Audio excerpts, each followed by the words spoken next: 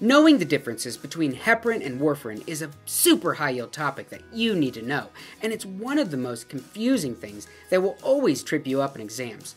Let's make it easy. Let's take a look at the Picmonic for warfarin, or the War Fairy, shooting across the scene here for this international incident. War Fairy! Ah! No. Pretty much heparin and warfarin are all indicated for atrial fibrillation and to prevent things, like DVTs and venous thrombosis. As with every anticoagulant, it's pretty obvious that you need to watch for bleeding. But what's super important about the difference between warfarin and heparin is what?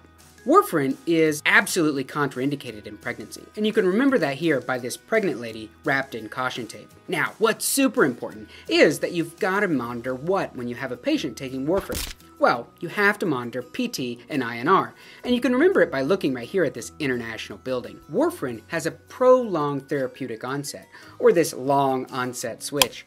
That means it takes a while after you've started taking the medication to reach a therapeutic level.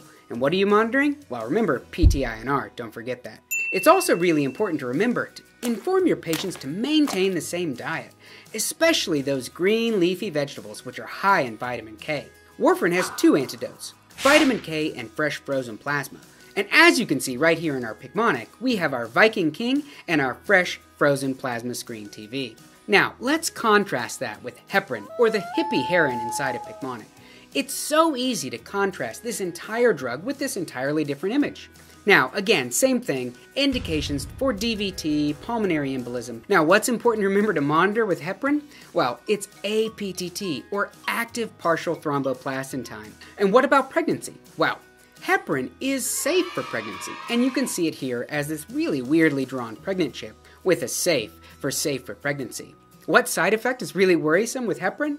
Well, heparin-induced thrombocytopenia, or a decrease in platelets. You've got to remember what important drug is an antidote to heparin? Well, protamine sulfate. And you can remember that here as this potato man with a sulfur match. So one more time, let's contrast the differences between heparin and warfarin. So warfarin, or the War Fairy, is contraindicated in pregnancy. Remember that you need to monitor PT and INR. Remember that warfarin has a prolonged therapeutic onset, and you need to teach your patients to maintain the same diet. And the antidotes, remember, vitamin K and fresh frozen plasma. So let's look at heparin, or the hippie heron. You need to monitor APTT.